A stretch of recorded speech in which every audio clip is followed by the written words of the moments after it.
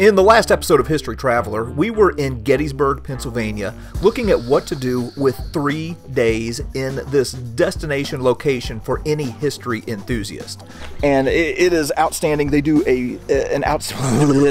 But there were some things that we left out of that episode, like where are you going to stay? And what are you going to eat? And what are some of the hidden gems that the casual tourist might not know about? Well, we're back with Jared Frederick from Real History and Matt Callery from Addressing Gettysburg to answer a few more questions about what you can do with 3 days in Gettysburg, Pennsylvania.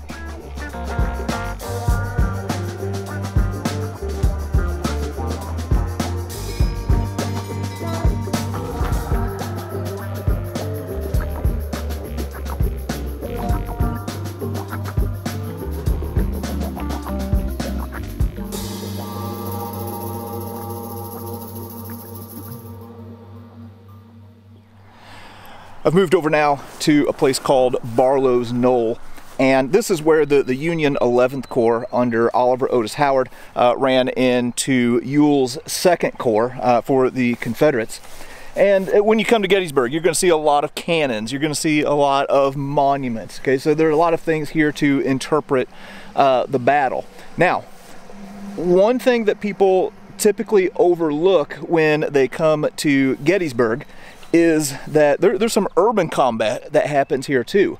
The 11th Corps is going to sweep right through the town of Gettysburg, and the people here are going to be deeply affected, and the Confederates are going to sweep right back. So after you have your tour with your licensed battlefield guide on the day one portion of the battlefield, well, then I highly recommend looking into some of the local stories here at Gettysburg and how this battle affected the people who lived here.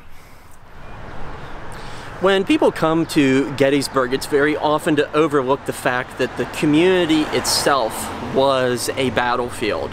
This was the home of 2,400 people, individuals from every walk of life, and oftentimes their very homes were caught in the middle of no man's land. We are here on a stretch of Washington Street within the borough of Gettysburg.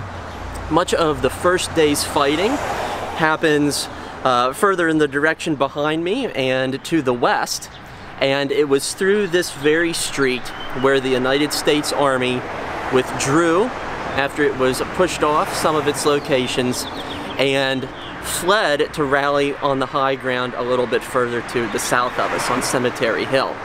Among the homes caught in the crossfire throughout this 3-day battle was the home of Jacob Stock, also known as the Swan Inn in the Civil War era.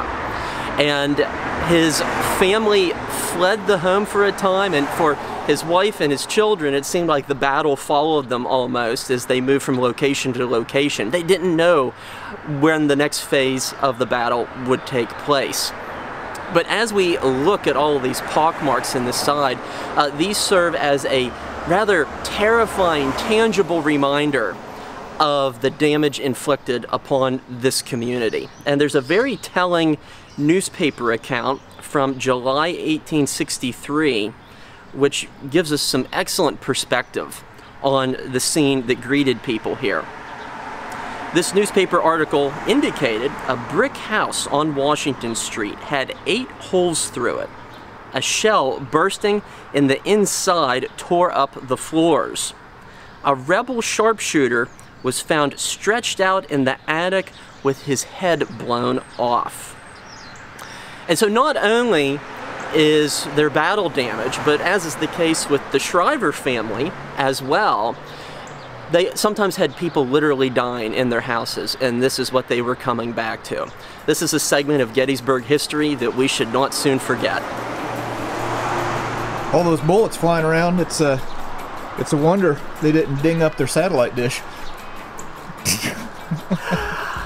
Luckily, they didn't have to worry about that too much. Now, if you come to Gettysburg, I'm assuming that you don't want to sleep in your car. So here are some places that I've stayed at personally that I would highly recommend while you're in Gettysburg. The Battlefield Bed and Breakfast is an outstanding location towards South Cavalry Field, which is a part of the battlefield that commonly gets overlooked. This is a historic building that served as the headquarters for General Wesley Merritt during the battle and is really just a wonderful place to stay. If you move into town, Federal Point Inn might be one of the fanciest hotels that I've ever stayed at anywhere. Really enjoyed the stays that I've had at the Federal Point, and it's also located really close to the Day 1 battlefields. If you move into town, there are some other historic buildings that you can stay at. The Row House being one of them. You can find the Row House on Airbnb, a really amazing structure that has battle damage on it and is conveniently located to a lot of things right there in town. Another place that I've stayed at several times is the Gettysburg Academy. Again, this is a historic building that was there during the battle and has battle damage. As a matter of fact, there's an artillery shell that's still lodged in the side of the building, and I've always enjoyed my stays at the Gettysburg Academy. And then if you move a little bit further south, well, there's the Farnsworth House Inn. Again, this is another building that has a lot of damage. There were Confederate sharpshooters in the attic. The food there is great. And another thing that's really nice about the Farnsworth is if you go right across the street, you get the best ice cream in town at Mr. G's. But all of these are amazing places that I would highly recommend. Now, in the last episode, we spent a little bit of time with Matt Callery of Addressing Gettysburg at Culp's Hill. Here are a few more things to look at when you go to Culp's Hill. So some of the hidden things that you might not know about here on Culp's Hill, which I think are cool, is first of all, we're within the Union breastworks, and the Confederates would have been coming down from behind us, but that's not important right now because this isn't a history video. These rocks here, this one right here in front of me, and that big one over there. Back after the battle, when people started coming here, Culp's Hill was a very popular place for people to come. One of the main reasons was because you could see the battle damage in the trees. And so some enterprising businessmen decided, well, let's paint some advertisements, or advertisements if you will, on some boulders. And so there used to be a painted advertisement here for liver pills, and up on the top of that big rock there, that cluster of rocks, was an advertisement for bitters, Hoofland's bitters. And yeah, so you would have been coming by here in your little horse and buggy, and you look there and go, oh, Hoofland's bitters, let's go get some bitters and have some drinks, and then get some liver pills for our livers because we just drank a lot. So that's one of the things. People walk by this all the time, and they don't really know what they're walking by. So that's one of the things that you could see when you come here to Culp's Hill. Another thing I love about Culp's Hill is that you can see the remnants of the breastworks that the Union troops sheltered behind during the battle. Now, behind me, you can just see a little mound of dirt, but that is what remains of them. I've heard from some guides that they're not all the original, but they're on the original line, that they were built up in later years.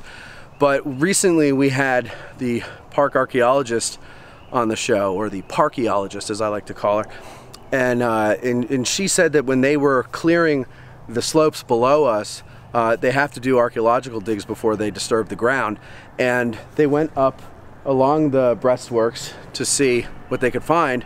And it was pretty cool because after they had gone through, they had marked every place they found a bullet, and or something, not necessarily a bullet, but they found something, and with little white flags.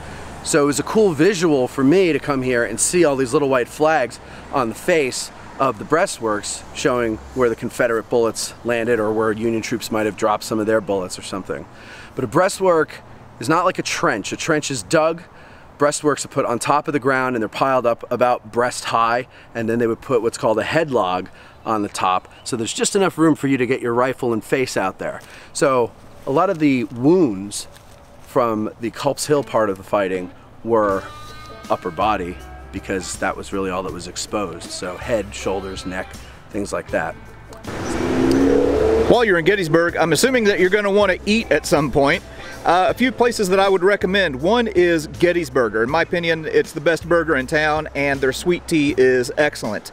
Another place that I frequent pretty often while I'm here is the Hoof, Fin and Fowl. That's a favorite of Eric Dorr. Their fish and chips are excellent. I've never had a bad meal there. And another really nice restaurant that's maybe a little bit more upscale and in a very historic building in Gettysburg is the Dobbin House. Okay, so those are just a few suggestions on some of the places that you can visit while you are here on a 3-day trip to Gettysburg. Now, Jared and I were just talking. I've been here probably a dozen times now, and I'm going around and I'm saying, oh, I haven't been there yet. I haven't seen that. So anyway, Jared's been here a lot more than me. So he has a few more suggestions on things that I may have missed that you might want to check out if you come to Gettysburg. All right, I lied. I'll get to Jared here in just a second, but there's one other thing that I forgot to mention. Earlier, I mentioned some things about getting a licensed battlefield guide here at Gettysburg, but I wanted to say that if you happen to have mobility issues and maybe can't, get off the road or get off the path for whatever reason, there's also an auto tour route that the National Park Service has that is really good. And also something that you might consider is Gettysburg Battlefield bus tours, where you can also have access to a licensed battlefield guide, get on a double-decker bus, and get a really good tour of the battlefield. So anyway, just a few more options. All right, here's Jared. I've been coming to Gettysburg for the majority of my life, and one of the beautiful things about it is that I always find something new and interesting to do. It's a very happening place for the historian community. If you're looking for a few other sites to possibly check out during your visit, I would definitely recommend Eisenhower National Historic Site. That was the only home that President Dwight Eisenhower owned on his own. He purchased it in 1950. It was his summer White House. It was his retirement home, and it offers this very unique overlap of the 1960s and the 1860s when you go and visit it. If you're traveling with younger people, there's of course not only the Shriver House Museum, which shows the story of the battle through the eyes of a young family, but there is also the Rupp House, which is a 19th century home on Baltimore Street that is specifically designed for young people. And young people get to go in it for free, and that is always a wonderful thing. A little bit further to the south on Steinware Avenue, there's the Gettysburg Heritage Center, which is likewise very family friendly, has a great gift shop as well. And if you're a follower of the American Battlefield Trust, you get to see their wonderful animated map presentation on a really big screen that plays in the Gettysburg Heritage Center. These are just 3 more possibilities, and there are a lot more to check out. If you want a full comprehensive overview, a good place to start is the website Destination Gettysburg, which is the local tourism bureau. And that can give you a full option of itinerary items. To really get yourself prepared for your next trip to Gettysburg, check out our previous tour video. And if you really want to get the full Gettysburg treatment, be sure to click on our Gettysburg playlist.